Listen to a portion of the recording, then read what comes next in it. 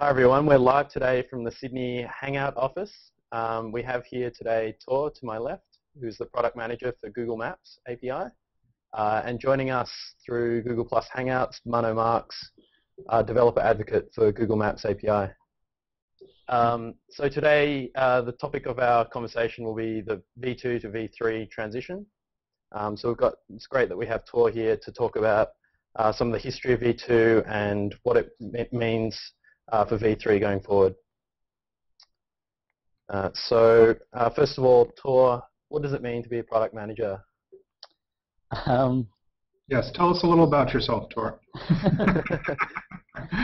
At Google, a product manager essentially is someone who owns the strategy and roadmap and overall success of a product.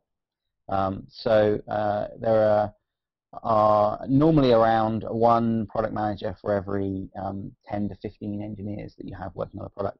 The job of a product manager, a variety of things, but in large part it's to sort of shield the engineering team from all the other issues that have to be resolved in order to manage the launches of a product and the life cycle of a product.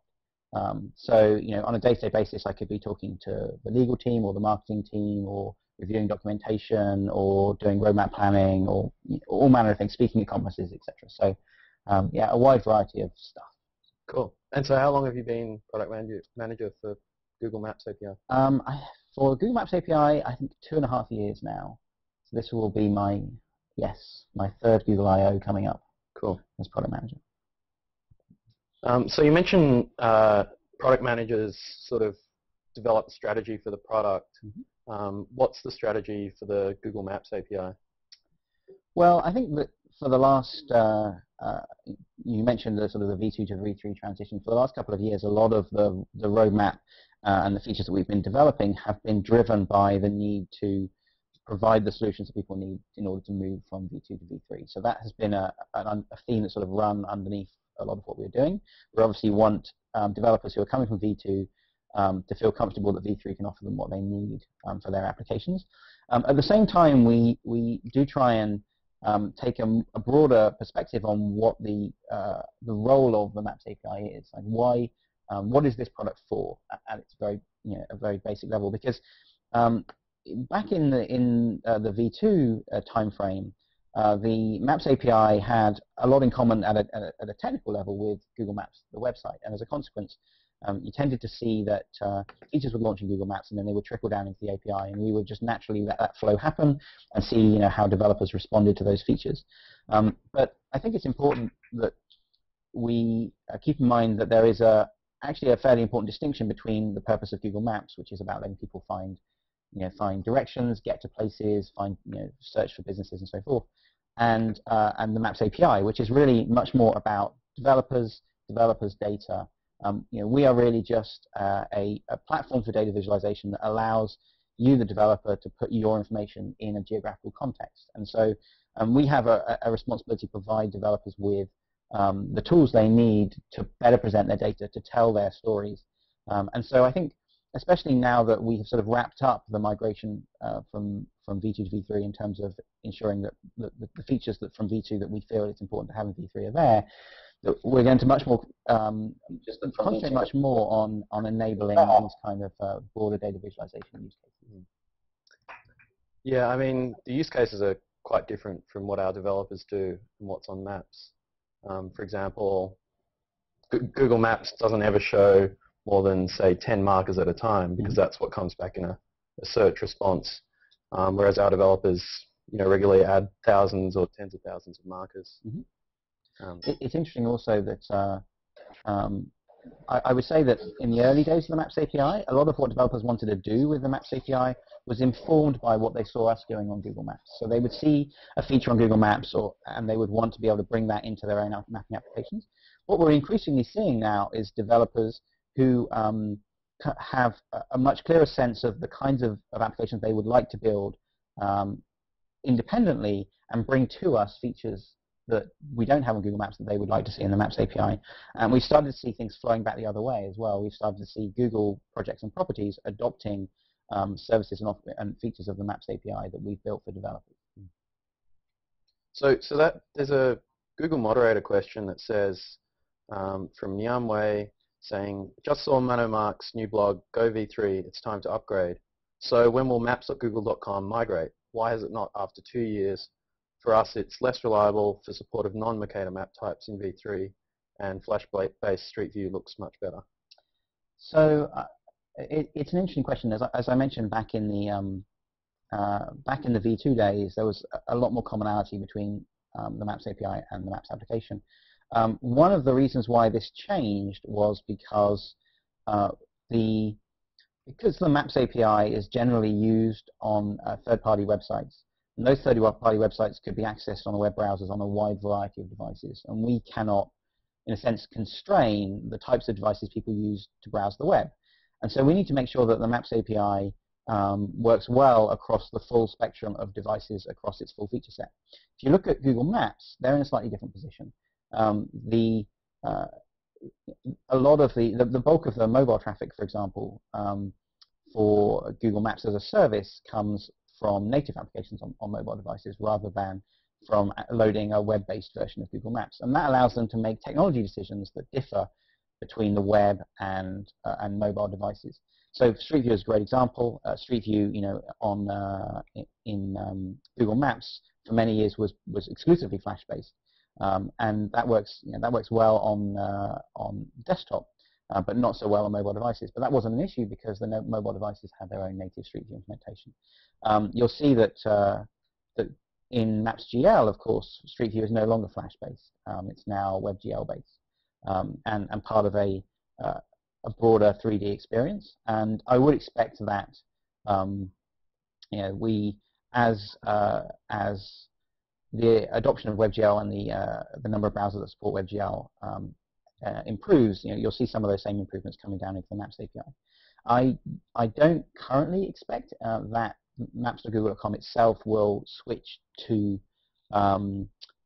use the Maps API. I think we've made a very clear decision that it's important for Google Maps to be able to rapidly iterate on features and also have the freedom to add or remove features and take different technology approaches across different browsers, which means that its requirements in terms of underlying infrastructure are somewhat inconsistent with our needs as not just a developer product, but also a paid developer product. So we have a successful enterprise business selling licensing for the Google Maps API. And developers generally, and particularly some of those large commercial developers, they have very, very high expectations on consistency and stability and visibility into the roadmap and so forth. And there's something of a conflict there between the very sort of fast-moving, agile Google development model for our own products and some of the expectations of enterprise customers. So it's likely that Google Maps will remain an independent code base, I think, for the foreseeable future. I guess there's also the matter of customizing maps for particular users, which isn't possible with the API because we serve cookieless, so we have no idea about which Google account is logged in. So there's practical differences as well. So that's actually very important to some of our customers. Is we have there are certain government regulations, particularly around specific classes of sites, which means that they must not set cookies. And so we have re-architected the API to be totally independent of cookies and sessions in any way, which obviously is good in some respects. It's also helps has a side effect that it helps with performance because particularly for mobile devices on lower bandwidth networks, cookies can add fairly significantly to the payload for some of the more lighter weight requests we do, such as for geocoding and so forth. So it's actually a positive thing in that respect, but it does sort of cut us off from some of the user-specific, end-user authenticated features that Google Maps has the freedom to implement. Hey, Thor. Yep. Can you just tell us what's the feature that's most excited you in the last year about the Maps API, the feature we've been able to release? Oh, that's a great question. So I think I'm going to cheat slightly and broaden the question to the last few years, like the time that I've been managing the product. There are a couple of features that I really love. I think one which I often mention, which I realize isn't necessarily as broadly valuable as others, is elevation. the extent to which I like a feature is often a function of how much time I spend playing with the demos we write for it. And I found elevation just fascinating when we implemented it. Just being able to experiment with the sort of the elevation profiles across different routes. Ooh, excuse me. Oh, here we go. And also being able to look at the difference between, for example, driving routes and walking routes across the same city and things like that. And the fact that it does underwater depth as well was a lot, really interesting. So I'm a big fan of that feature, and people have done some really interesting things with it that we didn't expect, such as figuring out the locations they need to put mobile phone masts based on signal dissipation over cities based on the elevation and so forth. Another feature that some of you, if any of you follow our blog, will know a huge fan of is autocomplete. Autocomplete, if you're not aware of it, is a feature that you can attach to a text field on any web page that will give that text field the ability to predict places as users enter addresses or business names. And there are various controls there in terms of you can control whether we just return addresses or just return businesses or only return city names or only return results in specific countries. Essentially, every single text field on the internet which asks you to enter an address in any form needs this feature. Without it, I can only assume you hate your users. So, and the thing is, once you've seen that feature and you understand what it can do, every time you come across a text field that doesn't use it, it drives you crazy. So I'm on a crusade to have this feature rolled out everywhere, because it's one of the little details that just makes the web better for everybody. Hey Tom, welcome to the Hangout. Have you got any questions for Thor? Thanks, man. Or any of us? No, I just thought I'd come in and listen to what you guys were talking about. Cool. Yeah, I was just saying we use Tom comes with a GoCatch, which is a free taxi application in, I guess, in Australia, right? Yeah, actually globally, but yeah, mostly in Australia. We've got a couple of other centres like Singapore and Croatia, which but yeah, mostly Australia. So all the contiguous places that you can find, right? Yeah. Yeah. So I was just saying we use autocomplete for when the user has to type in a suburb for their destination, and yeah, it's great. Really improves the usability. So yeah, it's cool. So you guys must be using V3 then. That's just the API, just the autocomplete API in the web service places. Yeah, the web service. Yeah. So we use MapKit in the iOS app, and yeah, MapView in Android. So, cool. Yeah, so we do use V3 on the website though. Yeah. I notice you have a Windows 7 app. What are you using for that? Yeah, that's Bing Maps, which sort of you kind of have to use. So yeah, I've done a little bit of stuff with Bing Maps on the web as well, and yeah, it doesn't really compare, which you'd expect, I guess. Well, given the maturity of Google Maps, and it's my favorite API of all of the Google APIs. Yeah, I think it was Google Maps the first API that we released, or one of the first? That's a contentious point. I think there was a SOAP search API that may have preceded us. Right. Remember SOAP? I do. Definitely preceded us. It was being deprecated by the time we came around. But yeah, it was still pretty popular with a small number of developers when I started in 2006. Yeah, I think I started working on the Maps API in 2006, working with the Maps API rather. Definitely. Shall we grab another moderator question? Yeah, sure. So what you were talking about before sort of leads into this one. Actually, sort of two. Let's do them together. So one more thing. How is MapsGL? How does that fit into Google's Geo API offering in the future? And that sort of leads into Google had a press event on June 5th and released new features on Google Maps, 3D, offline, etc. When will those features come to any flavor of the API, if ever? Okay, so the features that were announced at the press event on June 5th, I believe, the 3D maps were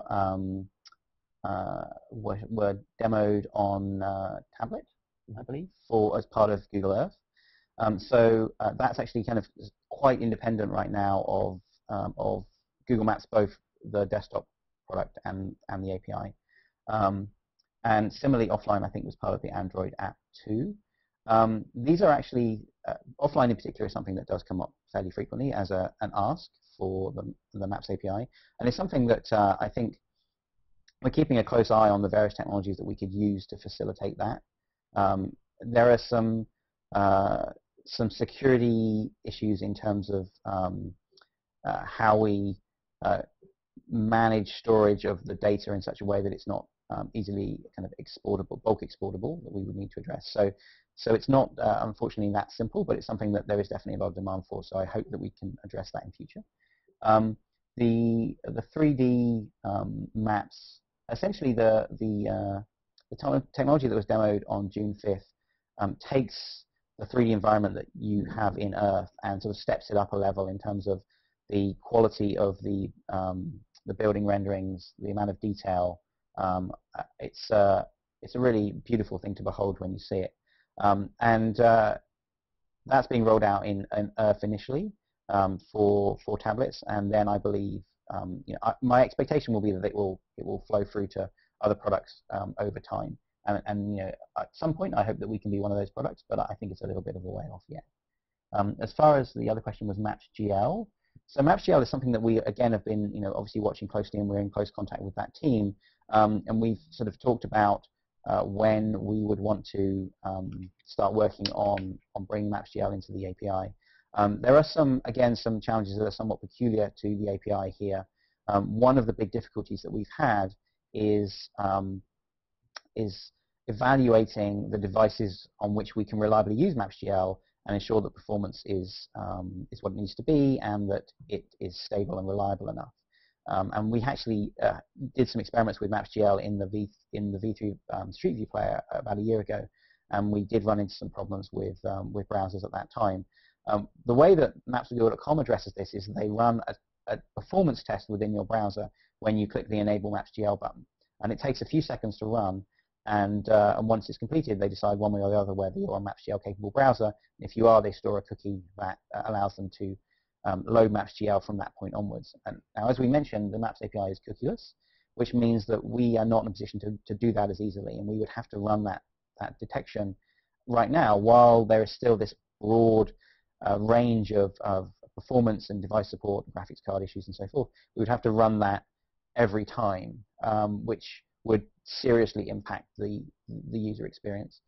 So we have to, I think, what we're really looking to do is wait for sort of adoption of WebGL as a technology within browsers to really get a little bit more ubiquitous, before we feel like not only can we reliably use MapsGL in a way that won't undermine the user experience, but also that we can offer features that the MapsGL enables, which developers would feel comfortable using, knowing that their user base is likely to be able to take the benefit of that.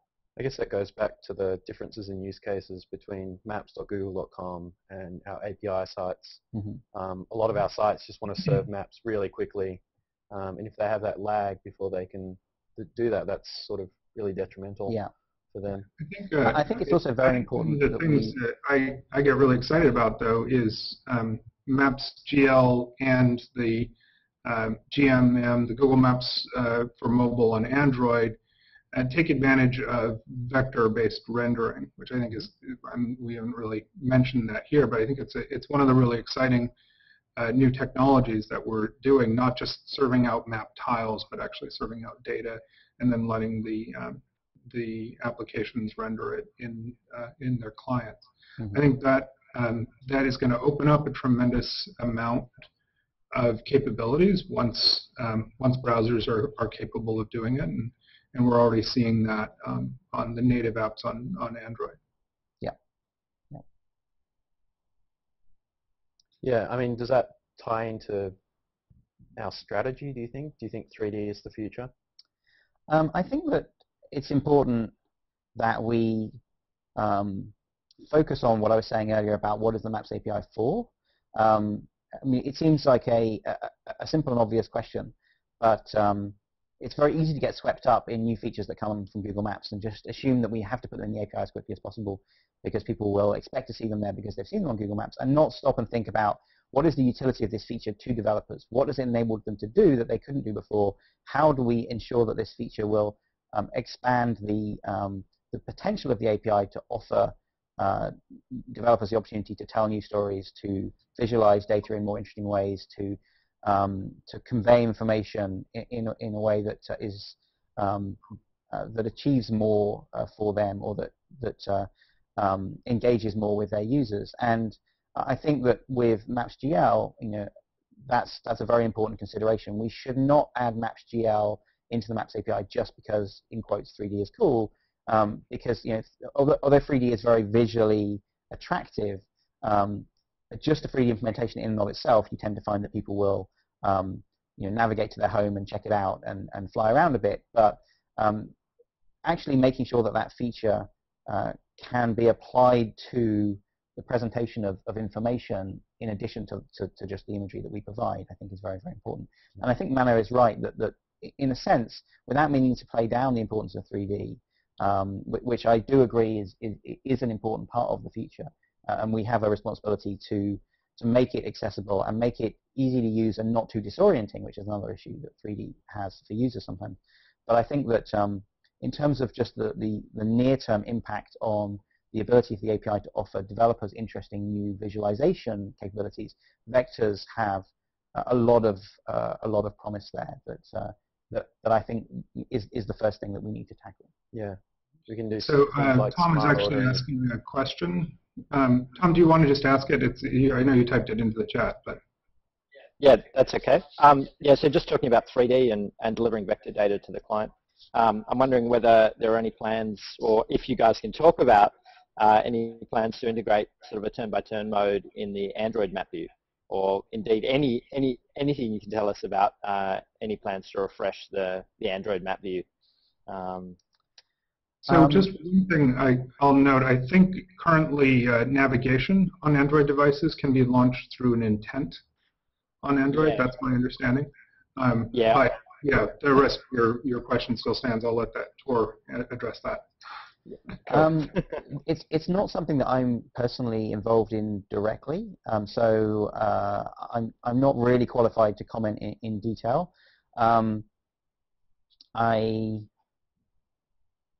I suspect that. So I think there are two kind of, even on Android, the applications that we have, the sort of the vector-based rendering of the map is quite a distinct implementation from the turn-by-turn navigation. Turn-by-turn navigation itself is a very complex area contractually in terms of the rights that we can offer third parties to offer turn-by-turn navigation. So my expectation is that is not something that we would be tackling in the immediate future.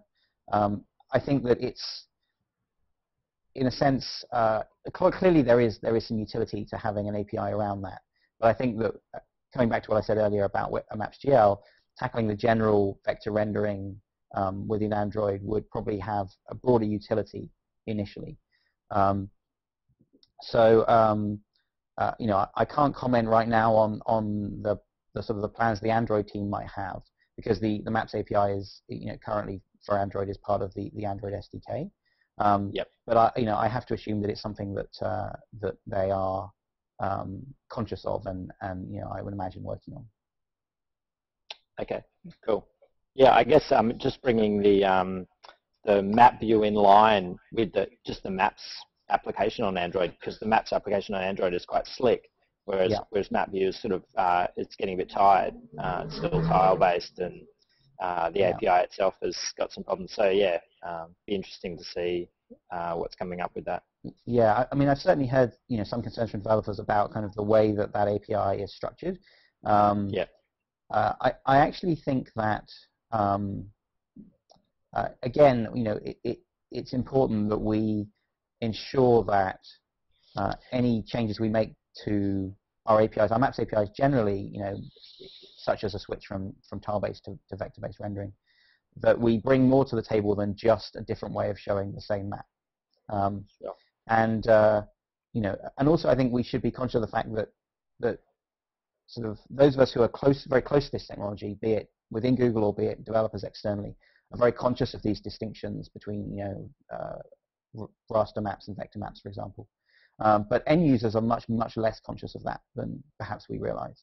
And so we need to make sure, again, that we do something that really is compelling for the end user, not just for ourselves, if you like. Yeah, I guess that's sort of similar to the V2 to V3 transition. I mean, on the surface of it, it's sort of just another way of showing the same thing. Mm-hmm. But I mean, obviously, there's different design principles around V3 and some advantages. What sticks out for you? Well, somebody actually commented on one of our posts earlier that he smelled V4 coming. So I thought I'd get you to comment on that publicly. Well, I think that given the amount of time we have invested in getting V3 to the point where any V2 application can move to V3 comfortably, that's really not a process I'd like to kick off again so soon.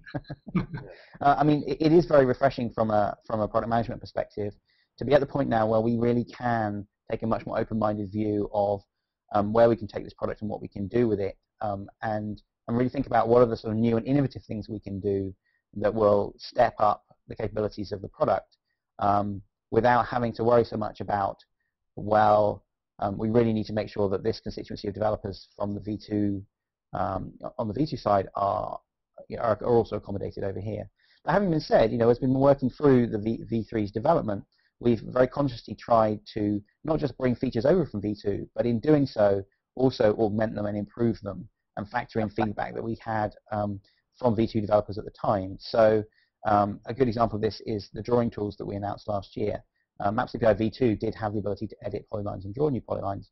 When we brought it into V3, we added the toolbox, so there was actually a UI component that you could use for switching in and out of these various modes. V3 also has explicit support for circles and rectangles, so we made sure the drawing tools would integrate cleanly there. I think we have future plans as well to flesh those drawing tools out more and give you more flexibility over the way that things are rendered and can be edited. So I think that there's been a lot of sort of a lot of benefits that have come with the V2 to V3 transition in terms of the capabilities of the features that we brought across. It's not as if we've just been copying them over as is. But at the same time, I'm keen that we can start work on some sort of newer features that perhaps haven't been seen before and have broad applicability. One of the issues that we faced with the V2 to V3 transition is where do we draw the line between features that were sufficiently popular in V2 that we should bring them into V3, and those that perhaps were not that popular in V2 and bringing them into V3 would require a certain amount of engineering effort plus ongoing maintenance. But obviously, if we don't bring them over, we disappoint some developers. And so figuring out where to draw that line was kind of challenging. But it did mean that towards the end of the process, we were doing a lot of work on relatively, I wouldn't say niche, but certainly features that we were conscious had a smaller audience than some of the other things that we have. And I think that it's very important that we think about broadly accessible and broadly valuable features that we can now bring. This was also, incidentally, a reason why we spent quite a lot of time last year in particular working on very perhaps subtle ways in which we could finesse the product to make it better for everybody. So, for example, if you load a Maps API v3 map on a mobile device that has a high-resolution screen, such as a Galaxy Nexus or an iPhone 4, and we automatically now switch into double-resolution tiles so that the imagery remains extremely crisp. This will also benefit us, with the new MacBook Pro, for example. We did work on it on smoothing the transitions, particularly in and out of obliques. A lot of little fine details that we felt just made the product a better experience and which everybody benefited from automatically. I guess going back to design principles, that's something that I've seen a lot in V3, is that we add these improvements and everyone gets them straight away because we automatically upgrade the API. Whereas in V2, these improvements were often hidden behind flags that defaulted to false. Yeah. So that's a big difference in V3. Yeah. I think one of the more significant changes we made very early on in the V3 development process was deciding that we would default to providing you with an experience as close to that of Google Maps as we could, and then allow you to tailor it from there. Whereas in V2, you really had to build that up from yourself. You had to add each control, you had to determine what the zoom behavior was on scroll wheel zoom and various other things that we noticed that the vast majority of sites were just re-implementing the same code over and over and over again. And we really wanted to make sure that, that particularly if we launch a new feature that we do believe is broadly useful, that developers have to do a minimal amount of work to benefit from that. Because it obviously is frustrating to us if we invest a lot of time in something that we think has a lot of potential, but then we cannot get enough awareness of that feature out there for it to really get broad adoption. And V3 has done a much better job of bringing new features to developers easily, I think.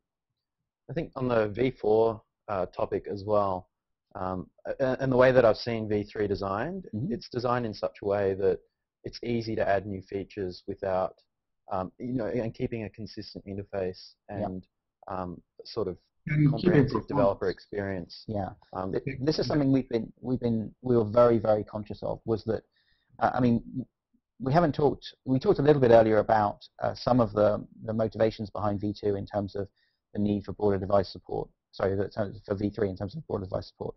But another motivation was our increasing awareness that we had a lot of things we wanted to do with the API, a lot of new features we wanted to bring, but every new feature we brought to the API only increased its size, only increased the overheads associated with using it.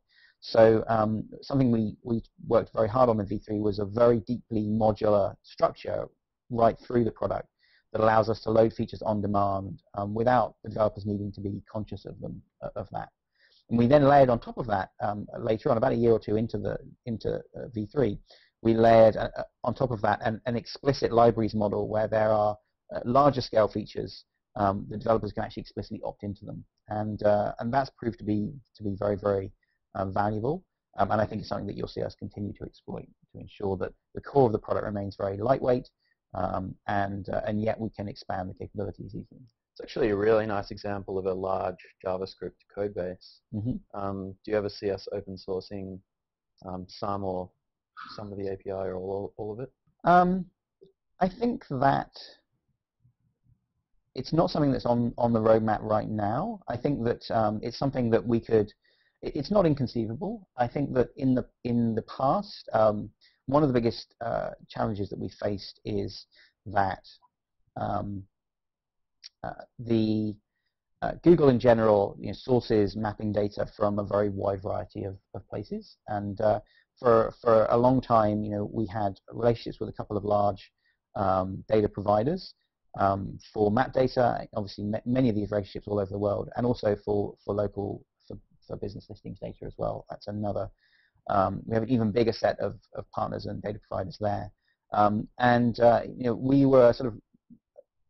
Obviously, a lot of these partners that we work with, they have certain concerns and sensitivities about exposing the data that they offer and that they've built their business on offering through a product that is freely accessible globally.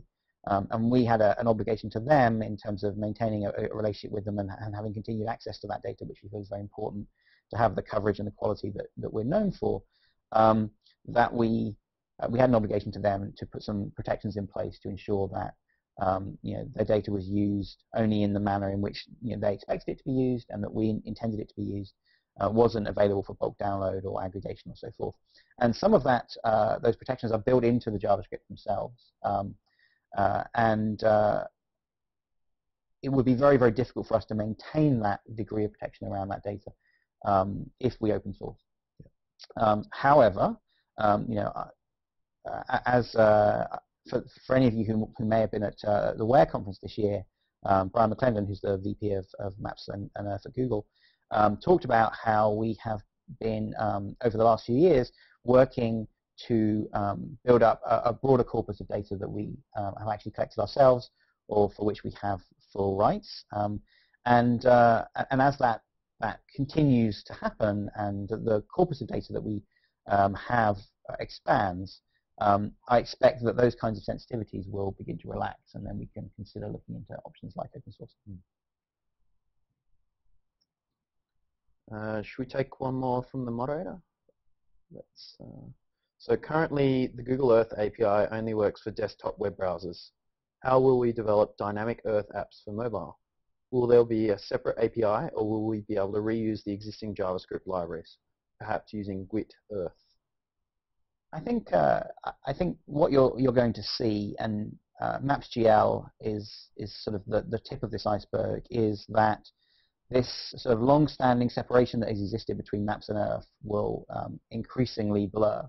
That currently they're sort of treated as two distinct brands. Earth is the 3D globe. Maps is the 2D Mercator projected flat map. And as browser technology improves, the need for that distinction will, I think, decrease over time. And I think that it's actually quite important that from a user perspective, we don't need to expose that split to users, and we shouldn't have to expose that split to users. It should be easy for them to seamlessly flip from a 2D to a 3D environment, as they wish. I don't actually manage the Earth API. That's part of the Earth desktop product. But my expectation would be that over time, you'll see more and more 3D features coming up in the Maps APIs, and a lot of the Earth imagery. Obviously, we already have satellite view, we already have obliques view in the Maps API, but some of the sort of the technology that we demonstrated on June 5th, flowing down through into the mapping products and making this distinction unnecessary, which means that the kind of applications that you can build using the Earth API right now will be equally possible to build using the Maps APIs in future. That would be my hope. I guess we've started to see that trend already. The press event was a Google Maps event as opposed to a Google Earth event, but still had Google Earth.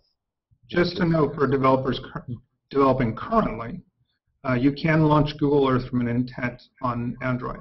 So you can send a KML file to Google Earth and then have it be rendered within Google Earth on your Android device. So I think that's an important step. And with network links, you can do a certain amount of dynamic interactions as well. Also, you can load in Google Maps engine layers into Google Earth on the Android devices, which I think is another an important distinction. And those can be reused on the desktop browser as well, right? That's right. Yeah. It can be used in Maps API applications, Earth API applications, and desktop Google Earth, as well as WMS servers. Anyway, all mess of things you can do with it. Okay, so for USA, it's possible to search street intersections with queries like ampersand. Will it be available for other countries in the near future? Okay, so the short answer to this question from me is I'm afraid I don't know. The reason for that is that the geocoding capabilities of the Maps API are not something that we manage separately or maintain or develop separately. They're something that we share common infrastructure with Google Maps. And there's actually a team of engineers in Zurich, in Switzerland, who manage our geocoding infrastructure.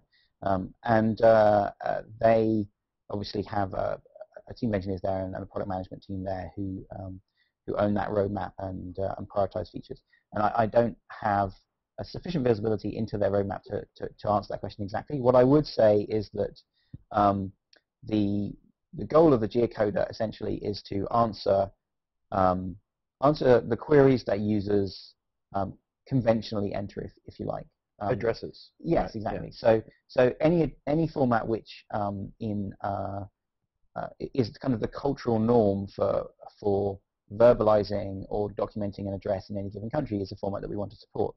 And the concepts of cross streets is pretty important in the US, particularly where you have your sort of grid-like, fairly common grid-like city layout. As you probably may have gathered, I'm originally from the UK, and cross streets are simply not a a common concept in the UK. And this is partly because the road network there is a crazy mess that was particularly in cities like London, was laid out hundreds of years ago, and so there isn't really the same kind of sense of navigation by intersection that you have in the US. And I imagine that consequently the profile of address searches that we see on Google Maps in London, for example, are quite different from those that we would expect to see in New York or San Francisco or something like that. So I can't speak specifically to this particular feature request in a specific country. If there are countries where this sort of technique, if you like, for referring to a location is common, and the geocoding API does not support that, then that's a very reasonable feature request, and I would encourage you to put that on our issue tracker, and we can pass it on to that team. Yeah. I just, if I could just make a comment, I think it's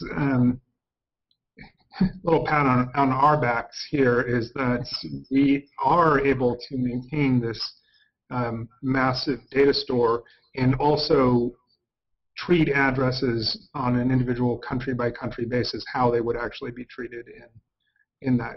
We're able to take advantage of our knowledge and our infrastructure, but also localize the product for ways in which people use things like addresses in different countries. Yeah. Okay, so here's another one from the moderator. It says, there are some map layers that are documented in the API and available in Google Maps, but it seems to be disabled in the API for some countries. For example, the traffic layer for Sao Paulo, Brazil. Any plans to enable it? So in any instance where that is the case, there's almost always some form of licensing or contractual restriction that prevents us from offering that layer in the API in that country. We do not sort of deliberately withhold content from developers unless we have to. The API is in some respects a challenging concept to discuss with, as I say, sort of the organizations that we license a lot of data from, because many of them are nervous about the consequences of broad free access to their data. And so we work very, very hard to make organizations where we source this data comfortable with this, but sometimes we're unable to do that and decide that it would be better for us to offer that data on Google Maps and not in the API than not offer it at all. In all of these cases, we always revisit this regularly with them, and we talk to them about ways in which this service is being used in other countries, ways in which developers are making use of these layers, point out sort of innovative things that are being done with it, highlight the ways in which this increases the value of the services they offer, and encourage them to provide us with the necessary syndication rights that we need. But sometimes it's still an ongoing discussion. So I can't give any commitments as to when we would enable a specific layer in a specific country, but just to say that every time we have to restrict the API in this way, it sort of pains us, and it's something that we continue to try and work on and improve. And there's a lot of code that sort of handles all of this stuff. So if we didn't have to deal with that at all, it would be quite a relief, right? Yes. And so the other thing I might mention is there's a spreadsheet that mentions all the coverage for map data, directions, traffic, and all these kind of things. And I believe it's linked in the Maps API FAQ. That's correct. So if you go over there, you can see if these features are available in your country. So there's one more question that actually got posted as a comment on the office hours post. And it says, do you think Google Maps offline is heavy and difficult to use it says on a call or a smartphone? I'm not sure what that means, but we could address the smartphone issue. Sorry, so I think they're asking basically about performance for offline on a smartphone. This is in the native application? It's unclear what it's referring to. Yeah. It says Google Maps offline. So I guess offline for the JavaScript API is quite a technical challenge because the capabilities of browsers for offline caching is only coming into effect relatively recently. So my understanding is that the Android Google Maps application has a labs feature that allows you to download a certain amount of map data within a given area for offline use. I am not aware of any specific performance issues with that, but it's not really my area of expertise, so I may be overlooking something. I do know, though, that that offline capabilities in that application were part of the presentation that was done on June 5th. Yeah. I haven't had a chance to evaluate kind of the incremental changes that have been made and the improvements that have been made in relation to that announcement. So I think that's probably just something that we should check out once that launches publicly. Yeah. It'll be launched soon as Thor, well, I believe. Oh, sorry. Thor, I was just going to say we probably should close this up now since we don't have any more questions. But any last thoughts, particularly as we're coming into I/O in a couple of weeks? I think there's two things. The first is, we've talked a little bit about Maps API, the JavaScript Maps API v2 and the JavaScript Maps API v3, and about the migration from one to the other. I think it's important to stress that if you look back at the sort of how this has played out, the Maps API v3 was initially announced at Google I/O in 2009, and then was graduated from Code Labs in Google I/O in 2010, at which point the Maps API v2 was deprecated. And deprecation essentially is our way of informing developers that this API is no longer under active new feature development, and for setting a schedule for over which this API will be sort of to give you the time to make these migrations and to give you the notice that you need before the API is wound down. Now, this means that the Maps API v2 is subject to the deprecation policy that was in place at the time it was deprecated, which was a 3-year policy. And consequently, the deprecation period for the Maps API v2 ends around this time next year. And so I suppose the message I want to get across is that if you've been waiting essentially to make that migration, to see what new features come to v3, to wait for the features that you need to do that migration, that essentially we have now, as far as we are concerned, completed the process of bringing the features from v2 into v3 that we feel had a sufficient level of adoption and usage in v2 to merit being included in v3. So now is the time to make that transition. Now is the time. There's no excuse, if you like, for holding back any longer. It's important to start actively thinking about and working on making that transition. And I encourage you to use Stack Overflow and use the forums and the other support channels that we have to get any help you need in making that transition. And our regular office hours. Absolutely, yes. So the second thing I would say is, Google I/O is, as you say, just around the corner. It's a big time of year for us. We've got a lot of exciting things happening at I/O. I'm really looking forward to it. I always enjoy I/O. Just meeting developers face to face. Always have fascinating conversations. But we might have a few things up our sleeve as well. So I would just say, watch this space. Will there be one more thing? I couldn't possibly comment. All right. Well, thank you, Thor. Thank you, Chris. Thank you, Thanks, Tom. Mano. Yeah, no worries. Happy to be here.